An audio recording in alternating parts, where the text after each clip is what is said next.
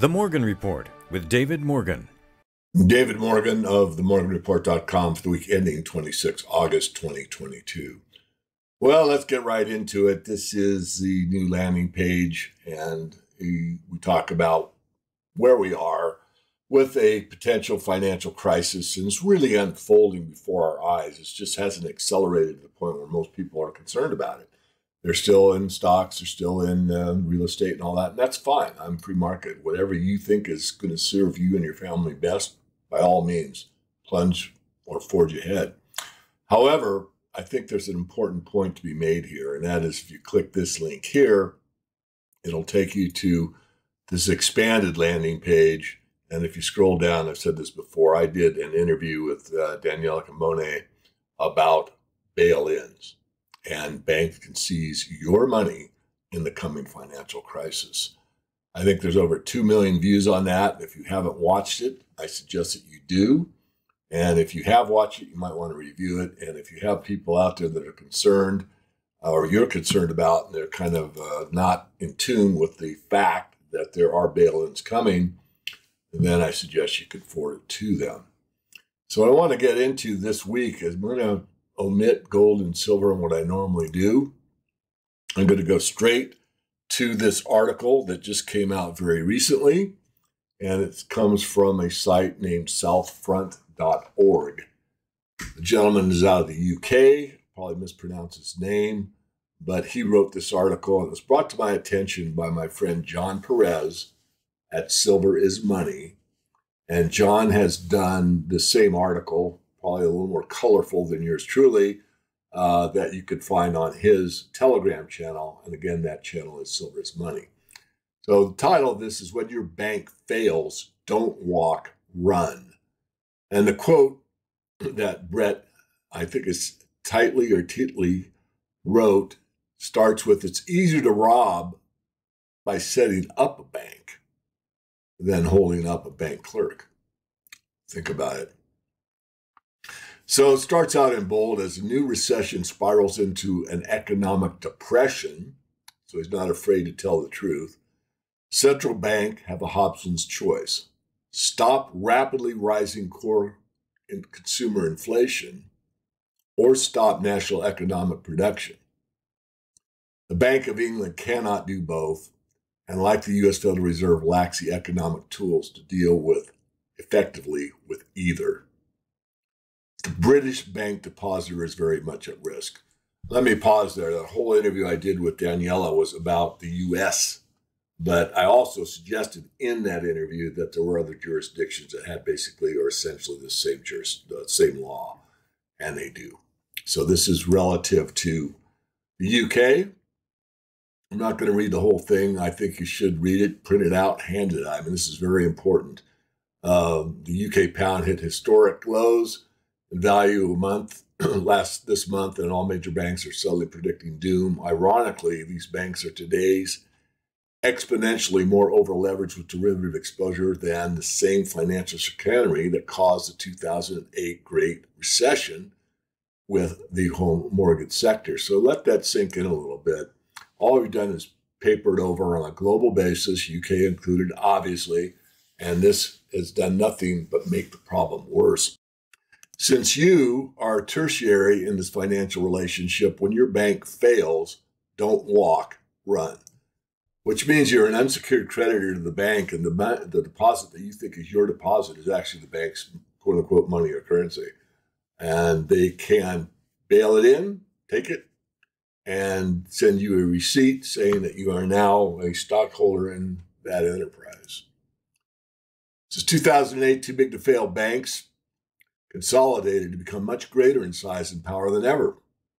Their financial and political powerhouses controlling world economies to their advantage. For years, investment legend Warren Buffett called derivatives financial time bombs for economies and ordinary people. It should be noted that former Fed Chairman Paul Volcker resigned in January 2011 from President Obama's Economic Recovery Advisory Board in disgust due to the renewed headwinds continuing to allow unregulated derivatives. Just want to digress real quickly. Again, this cannot be overemphasized. This is the extra pyramid showing the financial system as it exists in simplified form. And it is an upside down pyramid. So if a pyramid is a very stable structure, the converse is true. A upside down pyramid is a very unstable structure. And that's what's illustrated by this upside down pyramid. You can see that the vast majority at the base is derivatives and unfunded government liabilities. So this is the biggest part here, and that's the most toxic of all. And then you could come down to pyramid. What's trusted right now is government bonds, especially treasuries from the United States primarily, but that's being less and less trusted all the time. And then beyond that is paper money, and this is not just United States Federal Reserve notes. It's also any paper currency, euro, Aussie dollar, Canadian dollar, whatever. Anything that you physically hold the currency is more trusted than having something other than that. And lastly, when that type of money is not trusted any longer, or some percentage of people don't trust it to buy what they want in the future, or don't trust anything about it, they're going to move into gold. And of course, you could I would put a little silver capstone right here, but that's gold. Gold, you can just think of it as precious metals. Think of it as gold only, think of it as gold and silver, you can think of it however you want. The idea is once faith is lost here, then it moves down here into the pyramid. So I just wanted to emphasize this and continue on with the article. So it continues. Meanwhile, the U.S. taxpayer watched pension funds went bust, bankrupt businesses rid themselves of long-term retirement obligations, and their families' financial futures were cast aside from any concern. Under Dodd-Frank, the U.S. Federal Deposit Insurance Corporation was given new powers and the methods to guarantee depositor savings. Under the direction of TARP, such powers were also included in Britain's 2012 Prudent Regulation Authority, PRA, reform bill. Both agencies put a stop to bailouts. However, they did so miraculously, morphing bailouts into something new called bail-ins.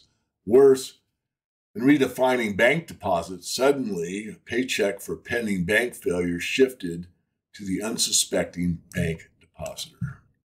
Today's global exposure in derivatives by banks and financial houses has dramatically ballooned to more than $1 quadrillion distributed over virtually all financial sectors. In 2008, it wasn't only the housing sector. I will disagree with that, but the majority was. But in 2010, the authors of Dodd-Frank did little about reneging in the derivative trickery. On December 10, 2012, a joint strategy paper was drafted by the Bank of England in conjunction with the FDIC, which states in part, the authorities in the United States and United Kingdom have been working together to develop resolution strategies to enable financial institutions to be resolved without putting public funds at risk. Well, that means taxpayer funds coming from taxes. It doesn't mean they're not going to attack your bank deposits. Sounds nice until you read the fine print. UK banks are currently required to hold a reserve of 18% of cash deposits, but this reserve is not applied to derivatives. Currently, the UK banks hold trillions in derivatives exposure. What this means for cash depositors is that applied to Dodd-Frank and failing banks, all these derivatives will be paid off first using your savings, and your savings are now legally last in the minds of the banks. Millions across the world that have lost their homes, pension funds, retirement plans, and dreams in 2008 watched helplessly as the bailouts did not trickle down from the too big to fail banks to their dinner tables or petrol tanks.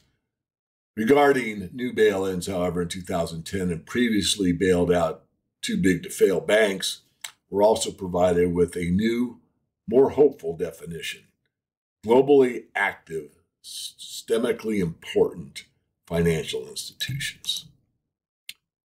By redefining bailouts to bail-ins, Dodd-Frank gives new powers to the FDIC, and by extension to PRA, that provides for an even more draconian resolution. That any deposited funds in a bank in lieu of a cash payback be returned to the depositor in the form of bank stock. It gets worse.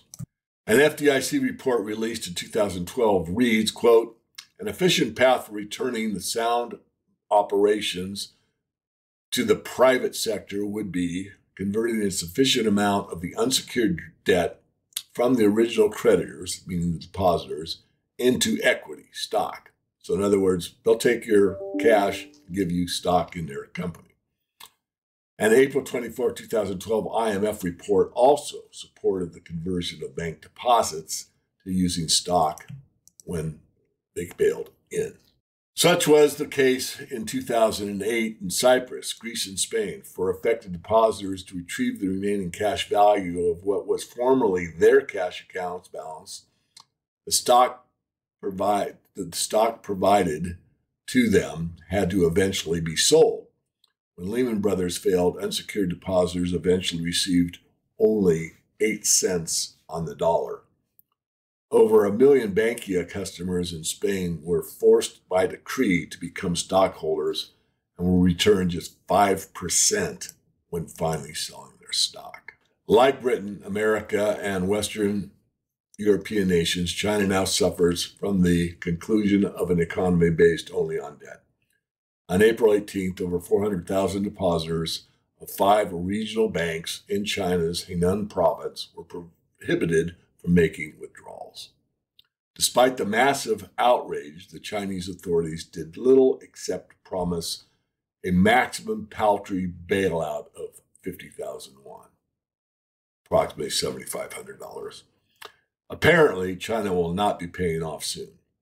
Last week, China mobilized its military to protect some of the banks from public outrage or further attempted withdrawals after the CCP suddenly announced that depositors' remaining funds will now be repaid with stock.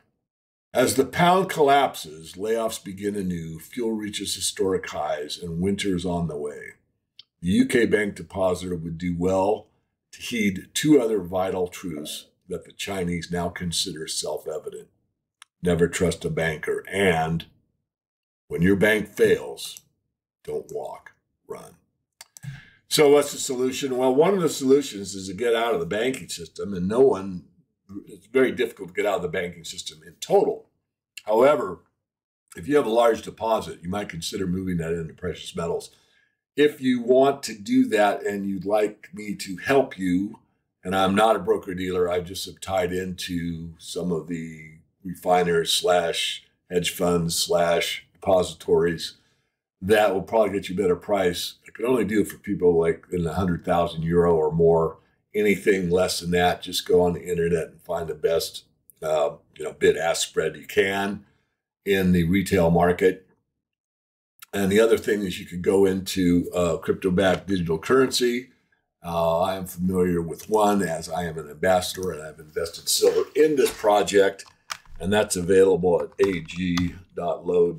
If you go to ag.load.one, you will land here and you can turn some of your bank deposits into digital silver and gold, which is backed by physical. And yes, you could take the physical. It wouldn't be my first choice. My first choice would be to get the hardcore metal in a depository or in your own hands or both. If you're a big depositor, I would suggest you probably take some and keep it handy, but then you're vulnerable if you have a lot in your business or your home. That's your choice. But I would definitely keep some there, and then some probably in a depository that you can trust. And lastly, this would be a backup and also a very easy way to spend it, and that is with a cryptocurrency backed by physical metal. So I'm going to leave it there this week. Remember, when your bank fails, don't walk, run. This is David Morgan signing out for this month of August. I'll be back with you next week on a Friday with another weekly perspective.